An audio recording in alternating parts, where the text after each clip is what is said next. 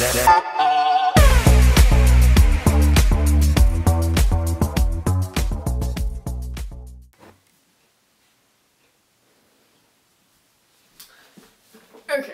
I'm back. Whoa.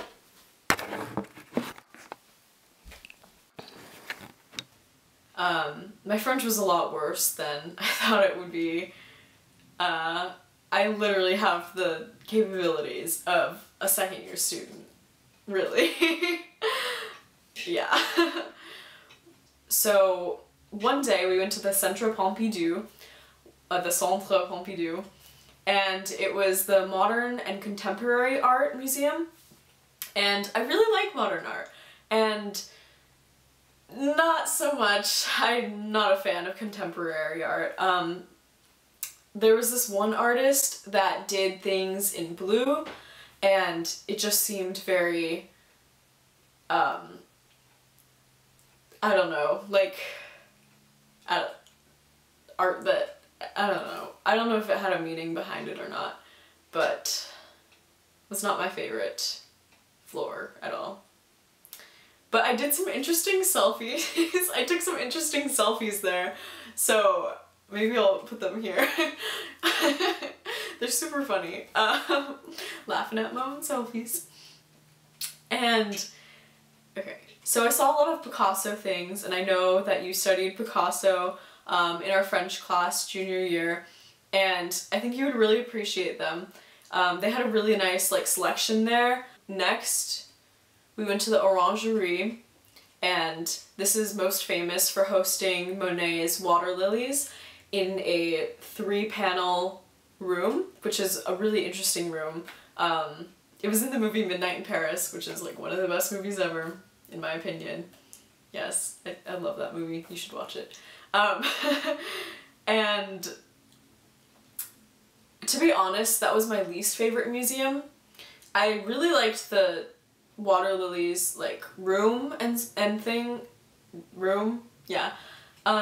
But their collection of art downstairs of the Impressionist art was not very satisfying in my opinion, because not because they weren't major works of art, that's fine, but I just think that just because an artist is famous, does that mean that all of their works are valuable?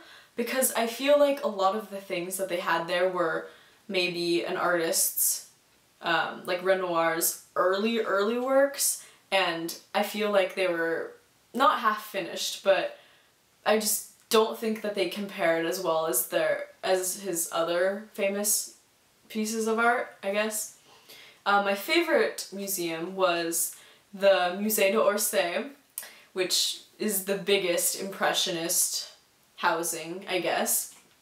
And literally every work of art that we studied in that French class, junior year, was in that museum. It was wonderful. I could spend all day in that museum, and we spent a really long time there, and I tried to look at every single thing, and I got pretty close actually.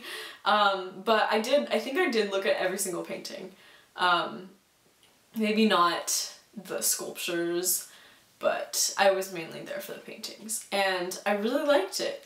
Of course, the Van Gogh room was the most busy, it was the most popular, but there are so many pieces of art that are overlooked because they're not as famous. And I do get why the really big popular ones are popular.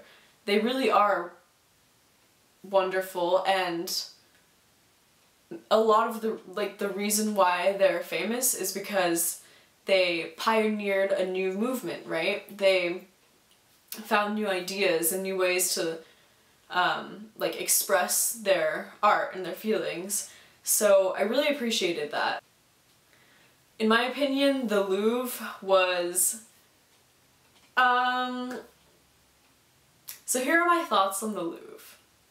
It is huge. There's 3 different little branches of the museum, and I honestly feel like you could make each branch its own museum because it's huge.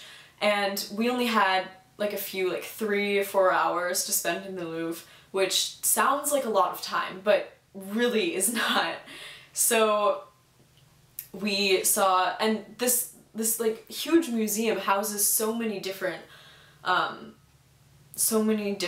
like things. It has Greek sculptures, French art, Italian art, Egyptian art, and it's all very, very, very old stuff. Of course I saw the Mona Lisa. I did not take a picture of it. Very proud of myself. No, but it was very crowded, pretty small, and I don't know, I think it was kind of overrated? I don't know, maybe. But my favorite part of the museum was definitely the huge French artwork. The huge pieces of French art, I don't know. And I think my favorite was La Liberté guidant le peuple, or my French, or The Raft of Medusa. I forgot what was that? What was that called in French? I don't know. But there was this like tour guide that was nearby, and he was explaining the two different works, and we like listened in, and I really liked his analysis of the work, and I think that knowing the meaning behind the art makes it so much more meaningful, I guess. It makes it so much more enjoyable for me. So I really liked hearing that.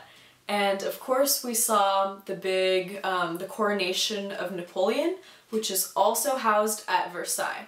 So, interesting fact, there's like barely any differences between the two, except in the second one, the Versailles one, one of the sisters, the sisters are all in blue dresses on the left of the painting.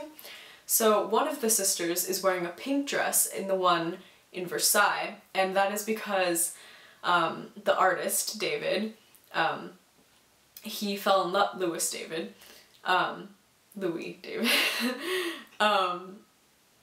the artist fell in love with this girl, with a sister, and he wanted her to stand out, so that's why he painted her with a pink dress in the second copy. And another interesting fact is that the artist, in order to paint the people more realistically, he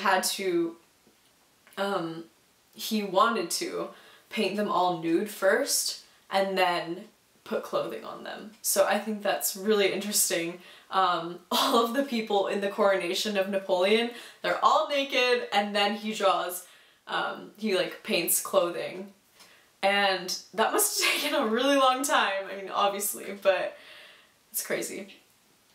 Lastly was Sacré-Cœur. We saw these people playing instruments, and it was really interesting. I didn't know what they were doing. They were playing like, they were like blowing like elephant horns, maybe? I don't know.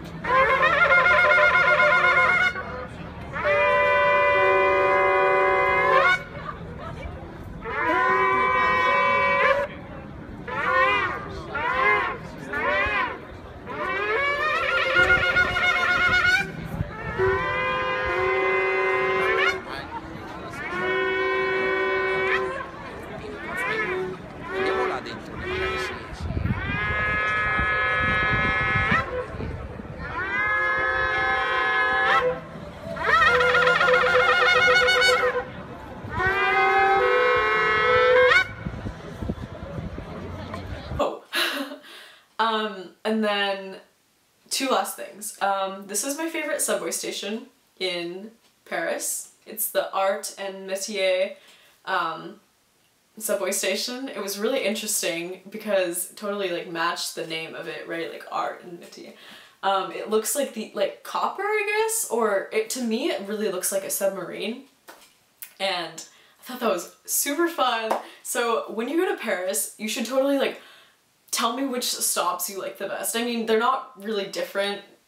Like, none of them are really different from another, except that one. And then another one had really cool lights. So I guess it's a little different, but yeah. And lastly, if you go to Paris, you should definitely go to this department store. Not Galeries Lafayette, which is super expensive, but you should go there too. It was called BHV Marais. and it's in the neighborhood of Marais, which is like a Jewish quarter, I think. And this was like the most amazing experience ever. We spent like 3 hours in there in the morning. We went from like 9 to 12 and we just like looked at every single floor, and the second floor was my favorite because they had like stationery, super cute stationery, and they had like art supplies, school supplies, and like just really, really cute things there. And we bought this Stabilo. These are some of my favorite pens, and it like rolls out like this. And I've never seen this packaging before. They don't have it in the US because Stabilo is from Germany, which you probably know, maybe. But yeah, I'm so excited to use these in college. Yay. So that's it for this video. Please respond to me. Okay, just kidding. But yeah, that was my Europe trip. Look out for the blog post. Okay, bye!